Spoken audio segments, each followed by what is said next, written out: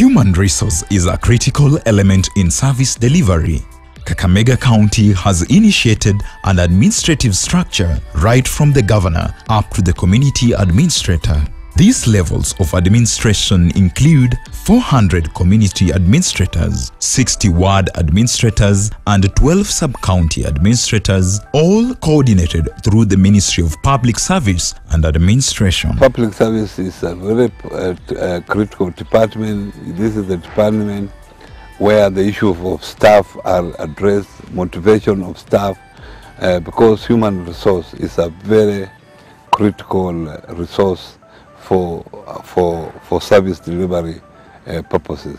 We have established structures up to the grassroots, from the governor up to the community administrator.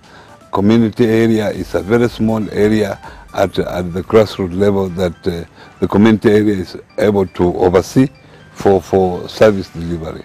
We have 400 community areas, we have 60 ward administrators, and we have 12 sub-county administrators.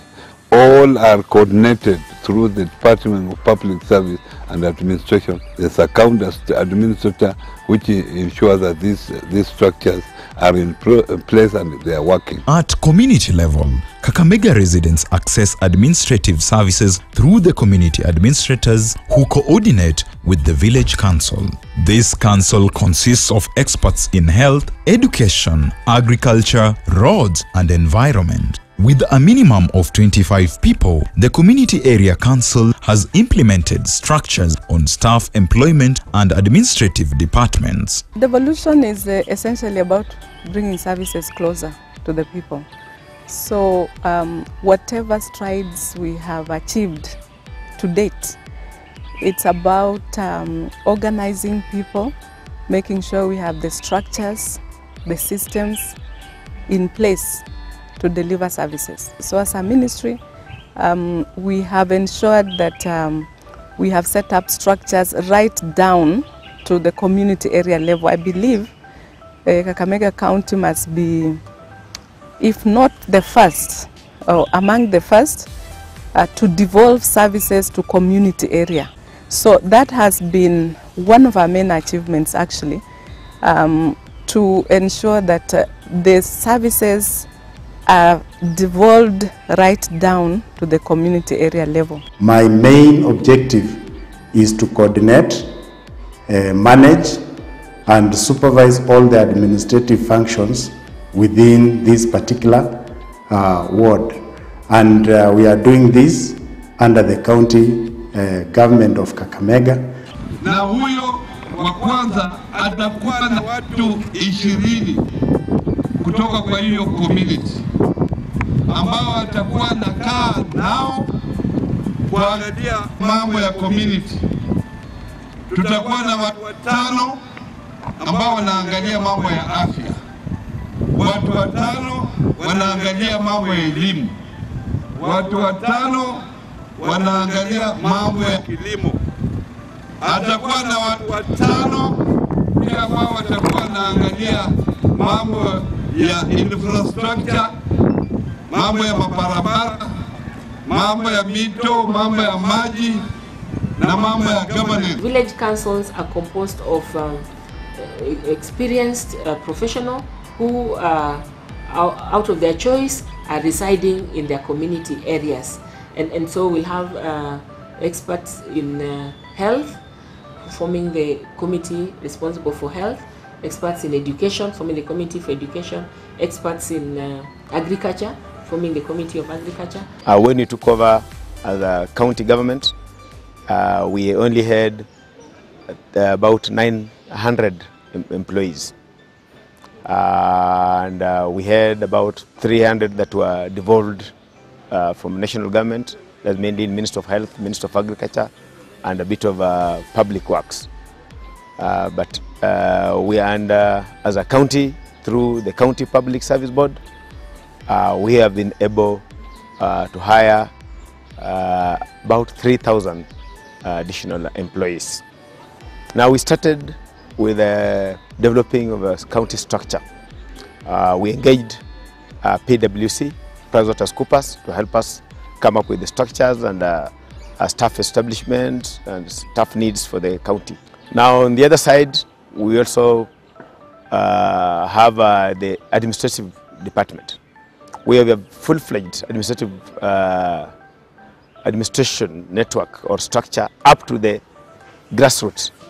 We have sub-county administrators in charge of all the 12 sub-counties in the county, and these ones report directly to the chief officer in charge of public service and administration.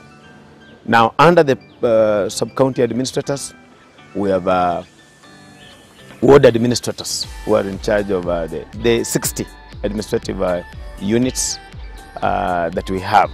Now, under the ward administrators, we have the community area administrators who are in charge of various communities, and we have over 400 of them in the entire county.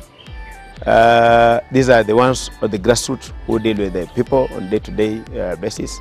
They take part in public participation so that they can communicate upwards what is required at that particular level in terms of public participation. Our county government of Kakamega, through His Excellency Oparanya's leadership, has created structures.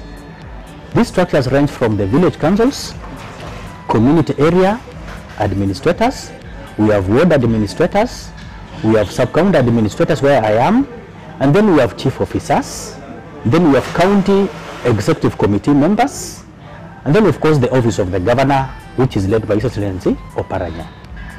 So we do coordination. For example, I'll take bursary.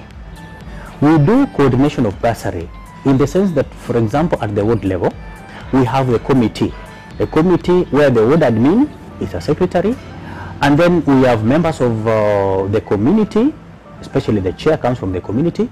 We have the MCA representative there, plus other key stakeholders. So through that bursary committee, the bursary applicants are vetted under my watch as a sub-county admin to ensure that the respective beneficiaries are given the rightful share. Under the community area administrators, we also have a community area council. These community area councils are made up of 25 people from that local community area. We have 5 in charge of health. Those are mainly retired officers in health. We have another 5 on environment. We have another 5 on roads. We have another 5 on water and another 5 on agriculture. So they sit as subcommittees. They decide what should be done, the really needs or requirements of the community, and then they now put together, and then it's passed to the county for implementation. So our development, it comes from down up. We don't just force people on what we need to do for them. They are the ones who tell us what exactly they want through those community area councils.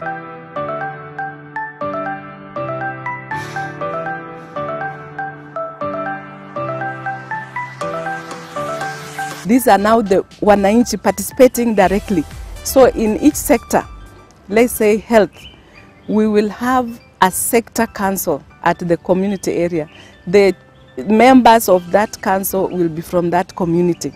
So they are the ones who will sit with their fellow village mates or community area mates, deciding what are our priorities in this community. Do we need a health center? Do we need, is there a malaria outbreak, and so on. And interventions are also channeled through that structure. I must say that the most vibrant department currently is actually the administrative. It has a very well elaborate structure, right from the sub-county administration well in place. We have the ward administrators, then we have the community area administrators. So up to the grassroots, the government is felt. Devolution is actually working.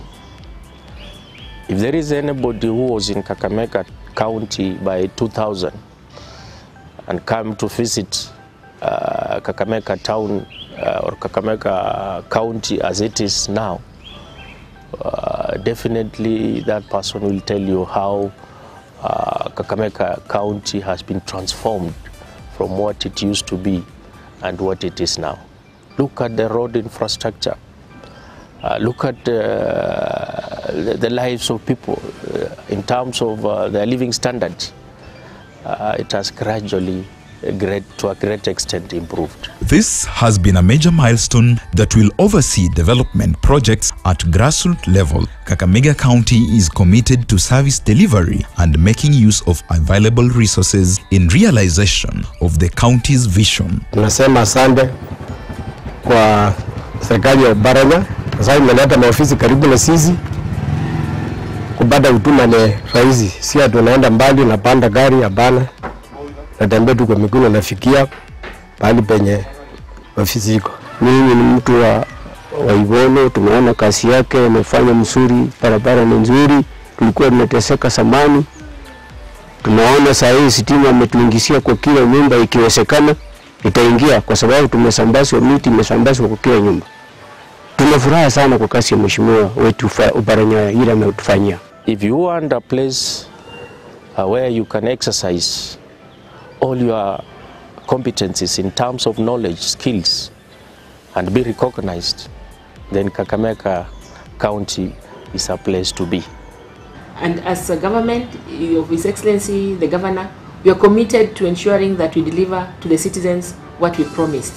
This is where devolution thrives.